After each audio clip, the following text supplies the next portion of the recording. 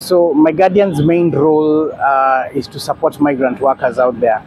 So the app comes in to help in location triangulation, and there are other features in the app, for example, remittance. Then there is also other features, for example, inter-communication between migrant workers. So the main purpose of the app is to keep you secure by putting you in touch with other people around you and your base station back home in your country. So basically, if you're in a situation where you have a problem, but people don't know where you are or they need to come and assist you, you basically install the app, add your family members and your friends and the organization that took you abroad as your circle, and then you press the SOS button and it immediately transmits your location as to where you are. So ever since we launched the app, we have set up an office in Saudi Arabia. We've set up a rescue shelter, and we also have a guest house for the visiting executives. We've also been able to bring back home a couple of people.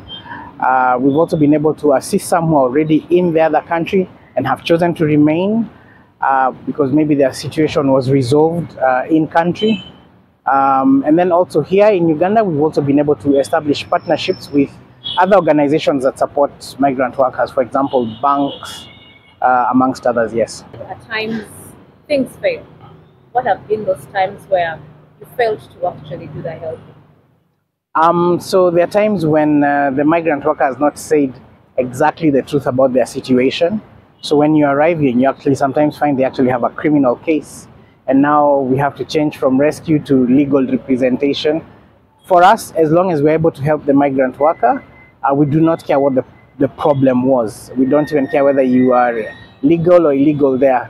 But there are times when we've tried to help, and unfortunately we've not had the means to support the migrant worker, and as such the burden is still with the family to help their person. What challenges are there in this role? So in the labor export and migrant worker situation, there's a lot of mistrust. There's a lot of hiding of information. Then there's also the stigma. So most people would like to hear bad things about migrant workers.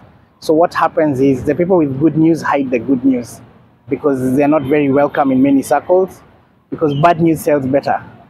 But in actual sense, we have over 250,000 migrant workers who are doing quite well abroad. It's sad for those families that are still struggling, who have a problem, and that's why my guardian comes in to help those few have better situation or get out of that country and come back home. What do you envisage my guardian to do going forward? Could it be scaling up or going to other countries? What would that be? So right now we are already in the process of scaling up to cover Dubai and basically the Emirates, and also to cover Oman, and hopefully perhaps in future cover many other countries. We're also expanding what the app does, including, say, remittances, and also an online store where you can actually shop for the people back at home right from the app, and the delivery is made even when you're still abroad, right to Jaja's house, for instance.